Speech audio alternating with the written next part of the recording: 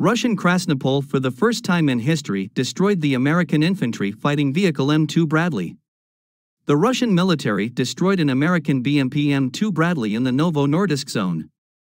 The head of the press center of the Vostok group, Alexander Gordeev, said that the Krasnopol projectile destroyed the American M2 Bradley infantry fighting vehicle, and then, when trying to evacuate it, the recovery vehicle was also hit. In addition, Gordeev noted that the Vostok group successfully repelled the attacks of the Ukrainian military and achieved success in the use of air defense systems. He did not elaborate on the details of these events, but this indicates that Russian forces continue to confront the armed forces of Ukraine in the territory where they are located. To date, this is the first known case of the destruction of the American BMP M2 Bradley since the official start of deliveries from the United States. The M2 Bradley is an American infantry fighting vehicle that was developed in the 1980s. It is designed to transport infantrymen and provide fire support in battle.